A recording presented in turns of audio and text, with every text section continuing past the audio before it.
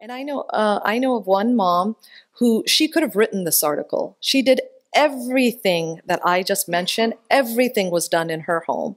And a few years ago, she called me, and her son was in college, and she said, "You know, my son just called me, and he told me he's not praying anymore.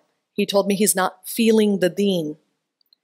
And she said it really calmly. And I said to her, "Why aren't you panicking? Why aren't you freaking out? How can you tell me that he's not practicing the deen or praying anymore so calmly?"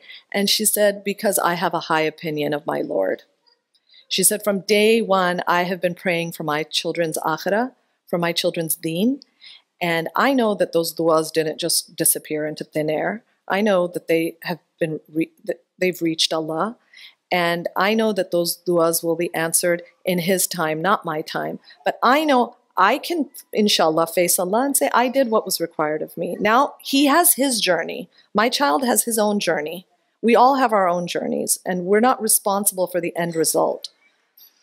And the first time I told this story, the first few times I told this story, I cried because it was just so heart-wrenching, you know.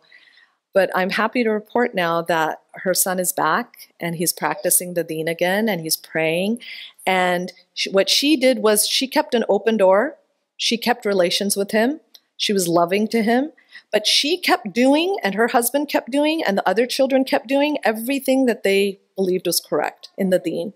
And the kid saw that. He saw that they were willing to leave him behind. Fine, you don't want to pray? Don't pray. We're still moving forward towards our Lord. And he came back, alhamdulillah.